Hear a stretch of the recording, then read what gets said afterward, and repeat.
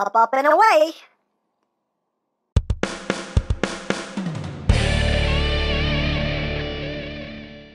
Hey! What's up, my peoples? EmGo here, the freaking geek himself, and today we will be reviewing the Zeta Toys Airstrike. So here we are, and there he is. And first and foremost, as always, we'll take a quick look at the packaging. So right up front here, we have a nice piece of artwork of Airstrike. On this side of the box, we have Airstrike. On the other side of the box, we have Airstrike. On the bottom, warning! Please don't eat anything in this box. That could be very bad for you. On the top of the box, Zeta Toys logo. On the back of the box, we have a part of a picture of the combine mode, which means I'm going to have to hold on to these boxes. How dare you? How dare you make me keep these boxes?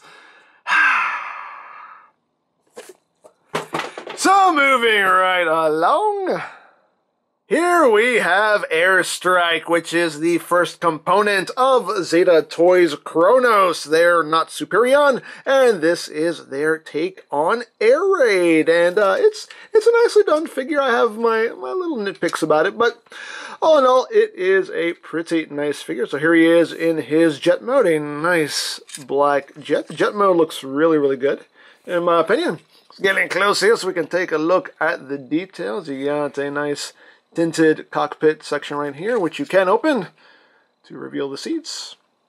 Well, somewhat of a control panel going on there.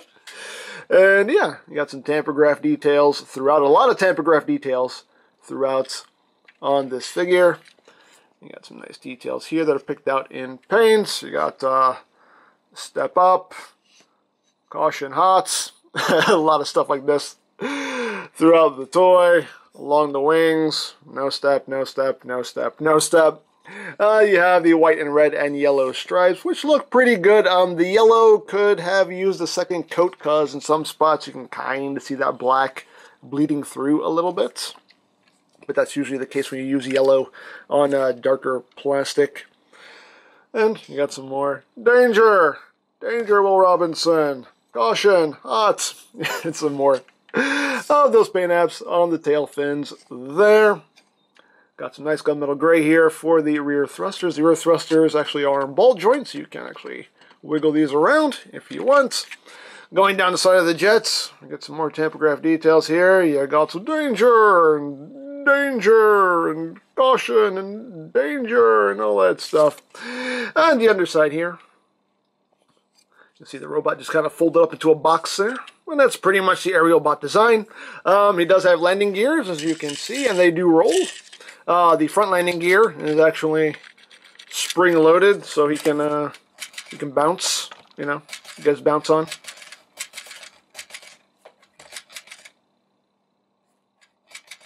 That's just fun. I'm sorry, but there you go. There's a jet mode. So there you have that. And for comparison, here he is with the TFC Toys Air Raid. So you can see how they look together. Here he is with Combiner Wars Air Raid. You can see how he scales there. Here he is with the Masterpiece Seeker mold. And let me just raise up a little bit so we can get a better shot at this. And he is, I need to raise up a little bit more because we don't have a full frame. There we go. And he's a little bit shorter. Wingspan is pretty much the same. Width-wise, they're pretty much the same, but Airstrike is a tad bit shorter. So, there you have that. And last but not least, here he is with G1 Air Raid, because it's pressure. Air raiding pressure. Swoosh. Now he does include some weaponry. He does include 2 sets of missiles here, which are just on these little C-clips. You can see they're just cast in a black plastic, and you can take these and plug them right underneath the wings. You have 2 ports here, so you have an option as to where you want to plug them. I like to plug them into the innermost ports. And you can just plug them on like so. And there he is with his missiles. And of course, you do also get the robot mode gun, which is cast in all black with some blue right there. It's a pretty simple design, not a whole lot going on, but still looks pretty nice.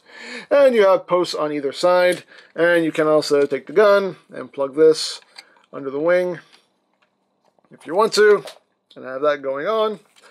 Or you do have these ports right here on the side, and you can actually plug it in there as well if you want to, and knock the missiles off in the process, because why not? Because the camera's on, and when the camera's on, everything just goes wrong. But anyway, that's a thing. That's a thing you can do if you want to do it, so you can store everything in the jet mode if you wish. So there you go. So let's get down to transformation, shall we? Let's. So as usual, first we'll go into combine mode, and then we'll go into robot mode. So to get them into combine mode, you don't have to remove the missiles if you don't want to. You can leave them on. Me personally, I take them off. Get off. Get out of here. Get out of here. Get out. Don't need you. Anyway. So first thing you're going to do is you're going to take these back fins here. Just bring those up. You want to fold the landing gears in. For these landing gear, you just want to open this up, swing them in, close that up, which is quite clever in my opinion. So just fold that up like that. This front landing gear works weird because you can't just flip it up. You have to, you'll see, you'll see. But the first thing we're going to do, let me raise up a little bit so I have some room to operate. So the first thing you want to do here is you want to take the wing and you want to bring it up because it's on this tab here, this little hook tab. So you want to bring it up to undo it like that. And then you can just rotate it up, just kind of get it out of the way. You want to take this section right here, and it's on a double hinge. And you just want to take this and bring this up and over like that. And you can just straighten this wing back out and bring it back like that. You're going to do the same thing on the other side. Just undo that. Take this and bring it up and over. Straighten that out. Bring that back. So now we're going to work on this section here. So to undo this whole front assembly here, you want to push it up like that and release it, because you can see it's a hook tab. So when you're going into jet mode, you want to plug that in and then push it down, and that locks that into place. So push that up and bring that back, and we want to come back here and we want to open up this panel right here. Just bring that all the way down. And once we've done that, we can now work with this weird landing gear. So how this landing gear works is you open this up like this, and you have to take the landing gear and swing it around. You have to use this little spring here to kind of help you get it around. So bring that around like that, and then you can straighten all of this out like so, and then you can close this up. And again, make sure you kind of push that in so it ends up where it's supposed to go. Again, this landing gear works really weird. I don't really much care for that. So that's the way you want that to work.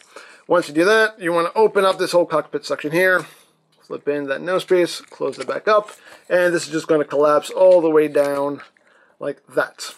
Once you've done that, you take this rear section here, just pop it up, bring it up on this hinge right here, and this will just connect right there to the front section. And again, just give it a little push down to lock it into place. And that is it. That is the leg mode for Airstrike. It's exciting, I know. But yep, that's the leg mode. That's the leg mode. So, yay! So, there you have that. And again, you can leave these missiles attached if you want to, but me, I leave them off because I just want things to look a little cleaner, so I leave them off. But as always, your toy, display it however you wish. But yeah, leg. Woo! So, let's get down to robot mode. So to do that, we're just going to undo this section here. And you just want to bring it up on this hinge right here, and that will tab in and hold that into place like that. And at this point now, you want to split the legs, and you can see that these panels tab into the side of this armature here. So untab that, so you can take this and swing this all the way up like that. Once you've done that, you want to take these panels here and just pop them up. You can see there pegs and the ports right there. So you just lift this up, bring it out to the side. And now you're going to take the leg and just extend it like so. You want to come in here and flip out the foot. And then flip out the heel. And now you want to take this panel. Now this is the way the panel is oriented for jet mode. You want to bring it down for robot mode, and this tab will just plug in right in there. And of course all those pegs and ports will line up as well. And hold everything nice and secure like. Take his little knee pad, that just comes down on a double hinge. Take the wing, bring it forward, fold it back. And there you have the leg all done. Second verse! You know what it's like. You know what it's like. And undo that. Bring that down. Extend the Z foot. Like so. Flip out Z heel. Z heel. Z heel. There we go. Close that all up. Bring that forward. Bring that back. Bring that knee. And there you got the lower body all done, and now we will move on to the upper body. We'll finish off the backpack here. You just bring it up at this hinge, and this will connect right up here to give you your typical aerial bot give you your aerial bot backpack. My tongue stopped working and my brain started farting at the same time. I don't know what happened there, but anyway, the typical aerial bot backpack is what I was trying to say. That's, yes, words, things, I know them, I really do, I swear. Anyway, you take the arms and you just bring them out to the side. You want to take this section right here, open that up, flip the head out, rotate it around, and you want to come to the sides here, these little red panels, you just flip down, and now you come in here, and these little white panels here, you just push out to the side, and they will lock in place to fill out the side of the body, which is quite clever. Just push that out. Come on. There you go. Like that. And then you just bring this up, and that will tab into place like that. And now we will work on the arms. The arms are quite simple. You just open up this panel here. You extend it out on this double hinge. Bring out the fist. Close that all up. Bring it down. Arm all done. Second verse. Yep, you know what it's like. Bring that down. Open it. Open. Clip. This one likes to mess with me for some reason. There we go. Bring the arm down. And I believe we're done. Yes, we're done. Whee! We're done. And there you go. And there you have Airstrike, a.k.a. Air Raid, in his robots mode. And he looks pretty good. He looks pretty good. So let's get in close here so we can take a look, not at his chest, but at the noggin. There's the noggin. You see some nice silver paint there on the face, some nice metallic blue there for the visor. And you also get some silver right here on the top of his head. But overall, a pretty nicely done head sculpt. You got that nice silver paint here going down the chest. You got that smoky transparent plastic right there on the chest with some nice molded detail behind it. You get some more of that silver there on the abdomen. You get some more of that smoky transparent plastic. The thighs are all silvered out, which looks quite nice. Again, you have that tinted transparent plastic there with the yellow and the red behind it. You even have some details on the inside of the leg, which are picked out in paint, which they did not have to do, but they did, and I appreciate it. And some more of that silver feet. And going up the back here, again, he has the typical aerial bot backpack going on. You can leave these fins out if you want to. Totally up to you. As always, your toy, do what you want with it. I think this is more, if you want them to look more animation model accurate, you should leave these out. But, you know, again, if you want things to look a little bit cleaner, just leave them folded up. Again, totally up to you what you want to do. You can do what you want with these wings too. You can leave them, you know, folded out or brought back like that, you know. You have these hinges here to work with, so you can pretty much do what you want with them and have those oriented however you wish. Maybe bring them back behind the legs like that or something. Again, do what you want with it. And of course, you can leave the missiles, again, attached if you want to, but I leave them off just so things can look a little bit cleaner. But yeah, you have a lot of options for what you want to do with, you know, the wings and whatnot. So, yeah, now articulation-wise, the head is on a ball joint, so you get some good wiggly, waggly, wiggly, waggly. He can look, oh, if you untap things, he will look up, but he looks up a little bit, looks down some. Full 360-degree range of movement there. The arms can do a full 360, can go in and out. I do wish that this held together a little bit better because that comes apart a little too easily. You do have bicep rotation. 90 degrees of bend at the elbow. You do have wrist rotation. Of course, this panel right here will get in the way, but the wrists rotate about as much as a wrist should. And the hands are articulated. The hinges are quite stiff, actually, but the thumb is on a ball joint at the base, and each finger has a hinge at the base and a hinge right there. So you got some nice articulated fingers going on. You do have waist rotation, and these front panels can move out of the way to accommodate the leg movement. Legs can move forward, that far, back, that far, outwards, very far. You got some thigh rotation right there at the top of the thigh. You have a ratcheted knee joint there with 90 degrees of bend. And the feet are on a ball joint. They're also on a hinge right here, so you can move the feet up, move them down, and you get some tiltage out of it. So, decently posable. Get them situated here. Why don't you want to stand now? You stand. You stand because it's normal. Alrighty. And of course, he can hold his gun. We'll just open his hand up here. Open, open. You can see there's just a tab right there in the palm, and there's a groove right there in the handle of the gun. And you just plug that in and wrap his fingers around it. And he holds it pretty securely. So there you go. So now he's got his gun. And he's ready to strike some air.